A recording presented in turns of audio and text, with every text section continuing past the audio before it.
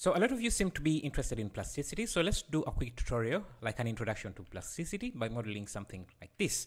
So I'm just going to start up a new scene here. We get the default cube. We can keep this for now.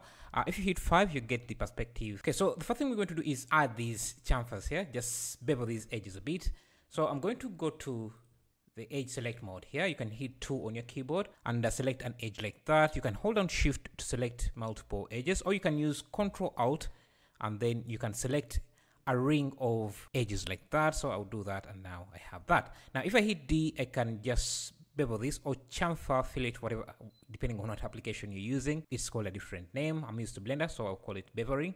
But you can also, you see this is a smooth a fillet, but if you hit C, you get a sharp edge, a fillet or chamfer. That's what I'm going to use to get something like that. And I can start adding in some detail. So I want to add a circle at the top here. So to do that, we're just going to go to the curve tool here, or circle select, and you get this snapping option that lets you select where you want the center of the circle to be. So I'm just going to select the center of the face here, left click, and then drag about there, and then confirm, right click to confirm. If you just right click right away, you get to shapes like that. But what we want to do is just select the circle, right click, and then you have this option. So let's select K for the knife tool so that we create a cut out of this face, and then right click to confirm. Then we have something like this.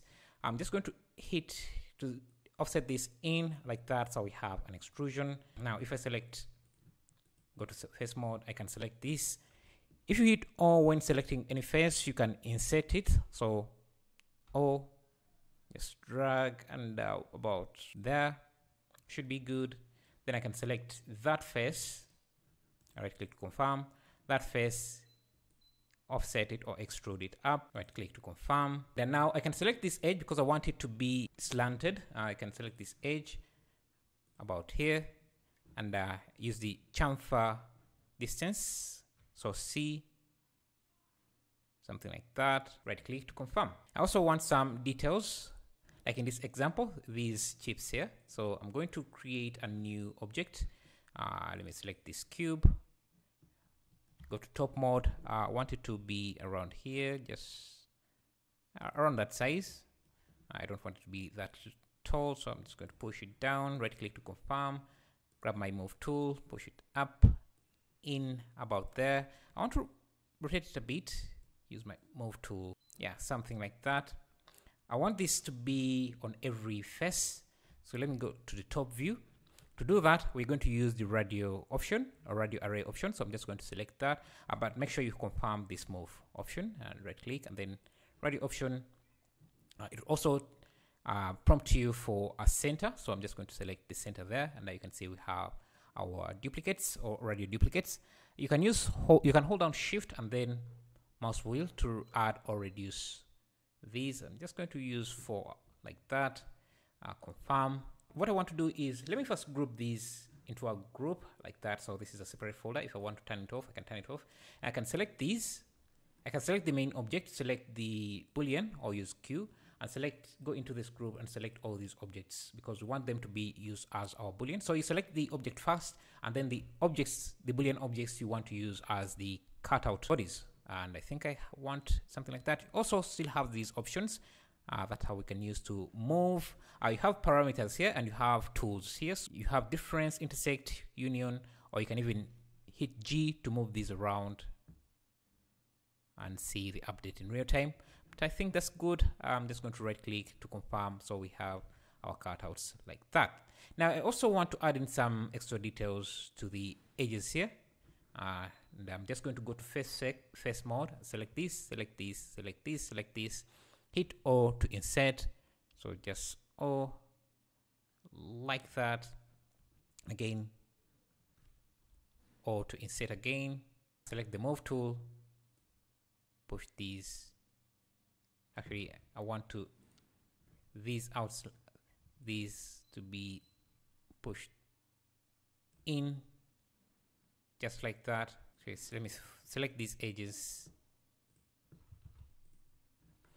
Okay, I'm going to just do it on these two, and we will mirror the others. So I'm going to use the chamfer, so C, I think we're good. We can also add in this detail here, this and that. So I'm just going to come in here, create another cube, around this center. If you use tab, it can switch between the center of your point, selected point, or the corner. So here we're using corner, and here we're using the center. So I'm just going to use that, just extrude directly, and confirm. That will just create the cutout directly onto the mesh. And I'm going to select the face, go to face mode, select the inside, just push it up like that, go to edge mode, select this edge, use the chamfer option to just like that. Can maybe also add in some cylinders, maybe around here. I want them to just go directly up, so I'm just going to use the face. Just play with the radius. If it intersects with the bottom one, it becomes connected. So then I can select this face here, push that in, right click to confirm, select this, push it maybe like that. You can use Shift D to duplicate this, like that. Let me add this to show you how the mirror works. So I'm just going to add a simple face like this. Maybe select the edge.